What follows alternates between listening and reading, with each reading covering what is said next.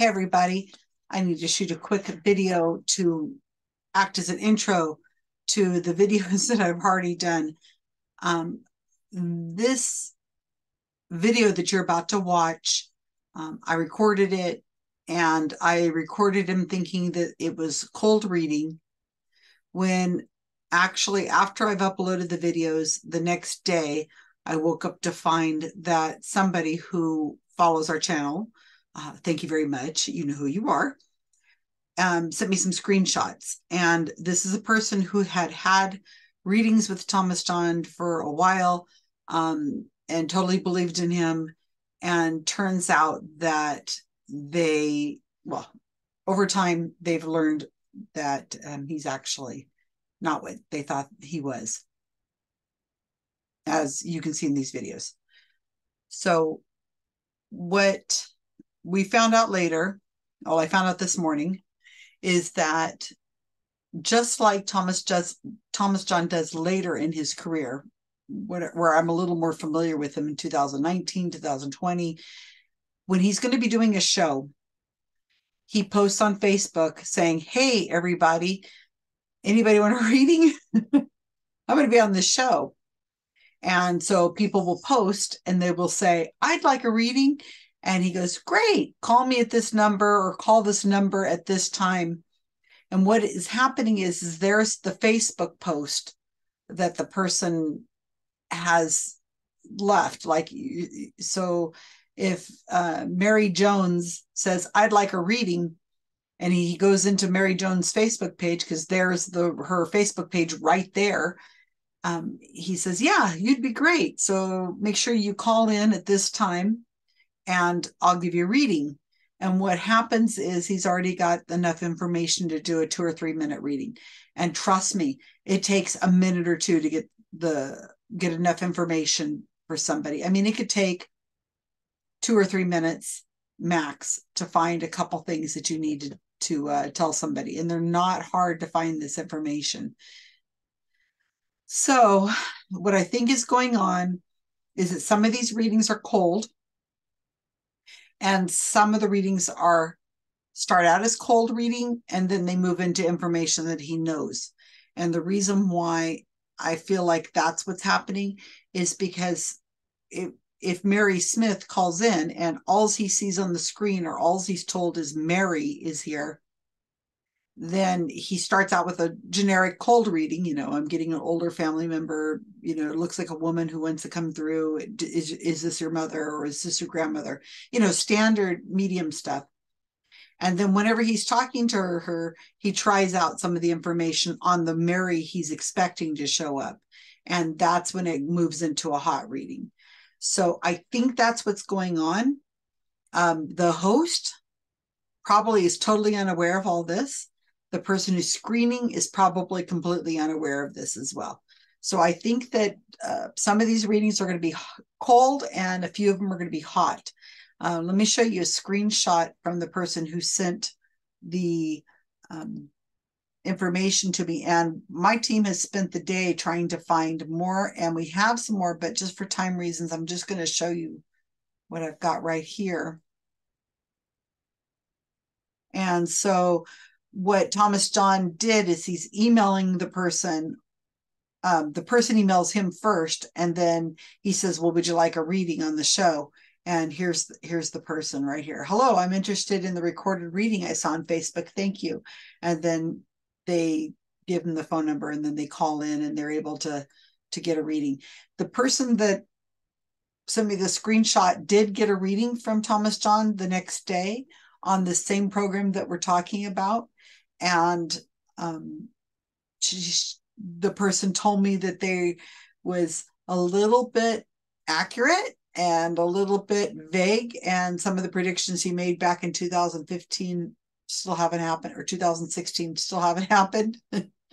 So we have other people that we're finding these screenshots where people who are saying, "I want a reading," which makes it very easy for him to go in and find the information. Him or one of his confederates would be able to find that information for him.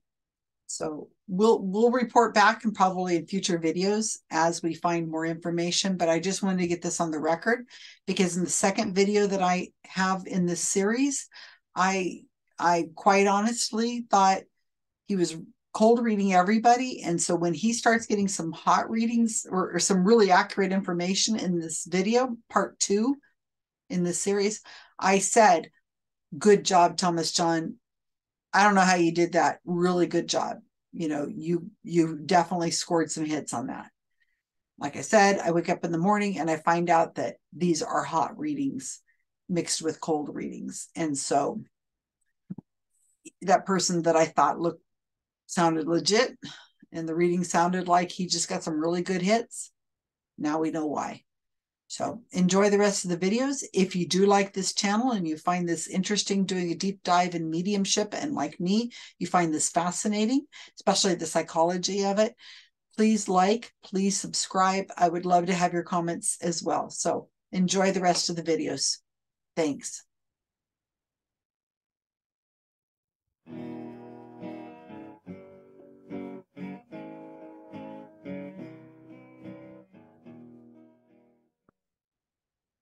Well, this is part 3. We are looking at 2016 Thomas John, Manhattan medium before he becomes the seatbelt psychic and Thomas John experience dude. He is on WWWABC with Laura Smith, who is a friend of his. And it's Mother's Day in May of 2016. And he is taking calls on the show. It's a radio show and they're videotaping it this time. And the first video I did, first one, so check out the other 2 if you just found this one just on its own. First reading he did for somebody named Michelle, got nothing right. Just the second reading he did, Monica, he had a lot of general statements at the beginning, and then he got some really good hits, very good hits. So this is the third one. I have not listened to this. You're listening to it at the same time I'm listening to it. If you want to pause this, look at the description of the video. I have in there the link to this video. If you want to watch it on your own without listening to my analysis at all, do that. Leave some comments on what you think is going on and what happens. I'm really interested in hearing your responses, and then come back and get my analysis of the reading. But remember, I'm listening to it at the same time you're listening to it. So I don't know any better than you. Thomas John has never been a really great cold reader. I'm assuming he's cold reading these people. I mean, it is possible to hot read people who are calling in. It's possible if you have your friend call in or you have some kind of information ahead of time or you've had something going on. But I'm assuming that these are cold reading and he doesn't have any contact with these people. This is early Thomas John 2016, and it's really interesting to go back and look at these. So let's see what we think. Oh, by the way, if you like this video, please subscribe. Please hit the bell so that you'll know whenever I'm uploading new videos. I do these in, whenever I, have some time and I'm in the mood to do it. It's really late here where I'm recording, and I've probably got 5 more to go. I don't know if I'm going to get through them tonight, but let's see. Let's try at least this one more and see what we think. Okay, hang in there, y'all. Okay, apparently this caller is named Gary. Oh, Gary's back. Awesome. Gary in New York, who's been on the line since last Sunday night. How are you? Thank you so much. Oh, thank you for taking my call. Good evening. Good evening, darling. What's your question for Thomas John, the Manhattan medium? Is there any messages for myself from the other side? Is your mom passed? Yes. Yeah, she's so strong. I feel her around you, definitely, for sure. Now, this is not recent, right? No, March 29th. Okay. There's another person coming, too, so that goes back further. So did you know your mom's mom? No, yes. Actually, I barely remember her. Mm-hmm. She died when I was like an infant. Yeah, I feel that she's coming through, too. Your mom says you were very good to her. She said that you did a lot of good by her. Did you take care of her at the end? did everything for her. She said she wasn't easy at the end too. No. But that's okay. But she's definitely. Do you have a brooch of hers? I should have all her jewelry. Yeah. She wants you. There's things that she. I don't know if you don't have siblings or they weren't really as involved. Do you not have siblings that really helped you with all this? No, unfortunately, I had a brother, but he died when I was like a young teenager. Yeah. Okay. Was it like a sudden thing? Yes. Yeah. Well, she's with him too, but I want to say I feel you very alone in dealing with your mom stuff.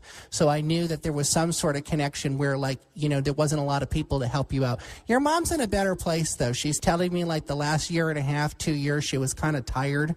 She was kind of like didn't want to be here as much anymore. But she feels like you did really good by her. I want to tell you also, do you write? Not really. I think you should. I see writing with you. I don't know why, but I feel like there's a side to you with writing or creative through writing or something like that. Maybe if you open up to it a little bit more. Also, what is the June connection? June, July? June, July? June, July. I don't. That's okay. Sometimes you get these things later. It's kind of. Sometimes it's hard when you're on the spot. But somebody's. I think it's June. But somebody's bringing up something. It's like either birthday, death date. No, there's kind of like a family event coming. June. That you're going to be seeing people. If I go, I haven't decided to go yet. Okay. That might be what they're bringing up. But I just want to tell you, yeah, you're, and she, you know, I think she's still hanging around you. So when there's little weird things that happen, things with electricity and stuff, I mean, their vibration is definitely around you, but it's almost like she wants to honor you. And I think it's Mother's Day, you know, her energy is really fueled to you, but it's almost like she wants to say, you know, you were a good son, and she just really wants to point that out. Gary, thank you. Is there any other message for my father? Oh, your dad who's passed? Yes. I'm not feeling him so much, but, you know, it's probably because it's Mother's Day. There's a strong connection with that energy right now. But, you know, call back in a couple weeks and ask about your dad. I'm sure he'll come through. Oh, nothing for my brother as well, I'm assuming, right? Well, I feel your brother, but it's more about your mom today. Okay. Gary, thank you so much. Oh, my gosh. Well, how dare his father and his brother not come through? I'm sorry, I'm laughing. Okay. What do you guys think? Write your comments in the comment section before you hear me, you know, put pause. Tell me what you think. I'm really looking forward to hearing what you guys have to say. Put them on the YouTube channel. I really want everybody to be able to see what your thoughts are, especially those of you who've been watching these videos and starting to really learn. And, you know, we're learning a lot together. So Gary calls. Apparently, Gary has been on hold for a long time, and he really wants to talk to Thomas John, which means you have a motivated listener, a sitter who's going to help along. It's Mother's Day. This is Mother's Day. So mom is coming through. Like, I guess they know that or something. I don't know. Your mom passed. Okay. Like I said, almost always with the cold reads, it starts off with an obvious one, you know, somebody older. They make a judgment based on the sound of the person's voice about how old they might be. And if they think that it's a mother or a grandmother or you know, male or female, and they like kind of play the odds a little bit by saying it like a father figure or a mother figure. So if their mother or their father is still alive, then they can kind of default to, well, it's somebody who was kind of like a mother or kind of like a father, and somebody close to you like that. The thing about, did you take care of your mother? Again, he asked, did you take care of your mother? Everybody wants to think that they took care of their mother, whatever that means, took care of your mother. To some people, it might mean, you know, they were actually there cleaning up and taking her to appointments and handling her medication. Other people, it might mean something different, that, you know, they were looking after their mom's finances, or they were, you know, making sure that the bills got paid and things like that. So it's just kind of a generic thing to say is, were you taking care of your mother? And most people are going to say, yeah, I was. hardly anybody I would think would say, no, I really didn't have anything to do with that. Jewelry, do you have a brooch? Well, it's very likely you're going to still have your mother's jewelry. That's unlikely to ever be thrown away or given away. So having jewelry around, of course you have jewelry around of your mother's. Do you have siblings or do you have somebody to help you? I'm not seeing anybody who is around to help. Okay, that's interesting. That was right, but then it's kind of a guess, and he kind of did say, do you have? And then here's where the sitter overshares, which is very common. It's kind of hard on a phone reading because you have a very limited amount of time. Thomas has got to move on to the next person. So this guy managed to get in there that his brother had died when he, the sitter, Gary, was a teenager. So Thomas John said, was it a sudden death? Now that's most likely a sudden death.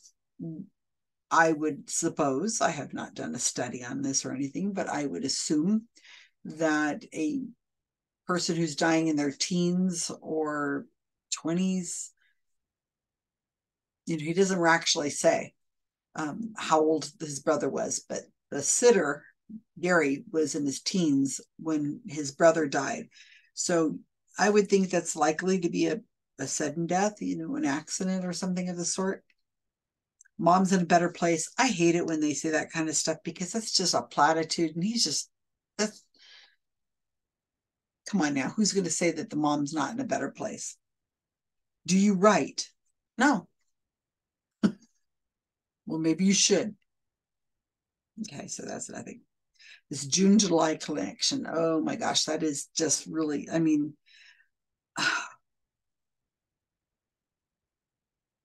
2 months out of the year, what are your odds? 2 months out of 12? Of course there's a June or July connection. Thomas was a little frustrated there, thinking that the guy couldn't think of a birthday, an anniversary, or anything that was happening in June and July. And then Thomas John he said something like, well, you'll think of it later because this, you don't have time to think about it right now. In other words, it's your fault you don't have the connection to the June or July. It's your fault for not thinking about it. Then the guy comes up with, oh yeah, there's going to be a family event this summer. No kidding. Your family's going to get together in the summer for some sort of party. Okay. Weird things and electricity. That's another one of those medium tropes. If there's like static or anything odd, that means they're around. I hate that. And then the guy, throws out, oh, what about my dad? What about my brother? Thomas John's like all flippant about it. Well, it's Mother's Day. They're not, call back in a few weeks. If your dad is on the other side and they see that you're got a world famous Thomas John is sitting right there and he's connected to your son Gary, and your father and your brother are like, oh my gosh, this is our moment, this is our chance. Oh no, it's Mother's Day, sorry, I can't say anything. So okay, you guys have watched this channel a bunch of times. What is it that I'm going to say next? I'm going to say, what is missing? Okay, what is missing? Well, the father didn't get mentioned and the son didn't get mentioned. And Thomas John almost seemed surprised about the father. Oh, your dad's dead too? Well, of course he is. He took care of his mother. He's all by himself. But no names were mentioned. The mother's name was not mentioned. Causes of death, locations, anything like that were mentioned.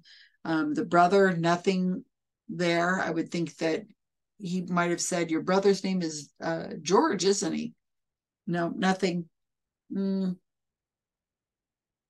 Mom's grandmother. Her name wasn't mentioned. Did you know your mom's grandmother? No, not really. Well, your mom says that you were really nice to her whenever she was, you were taking care of her. No, mom said that you were abusive to her. I mean, come on. What is he going to say? So that was the cold read. That was a pretty good not a pretty good cold read, but a good example of a cold read. And you can see this is, like I said, this is kind of at the beginning of Thomas John's career, and he's really using a lot of those psychic tropes that are, electricity and so on. I'm expecting anytime now that there's going to be more dogs that are going to show up, and birds, cardinals, coins, music being played for you, all that kind of stuff. So I haven't heard, what did we hear on the first one? I heard something on the first one. What was it? One of those other ones. A dog. There was a dog, a brown dog, and it could have belonged to the mother, or it could have been to, who knows who it could have been to. The nephew or somebody else that he didn't know. He doesn't do dog breeds. Anyway, so Gary, I wonder if he calls back in a few weeks. Thomas John's on this show again, but that was all pure cold reading. That wasn't exciting like the last one, where he got some things right. It's kind of nothing there. Anyway, leave me your comments. Maybe I missed something. Please leave comments. Please subscribe to my channel and hit the little bell. Give me a nice like. I hope you like it. Leave me feedback and I'll get back to you. And let's go see what the other ones are. I think I could do another one before I have to get to bed tonight.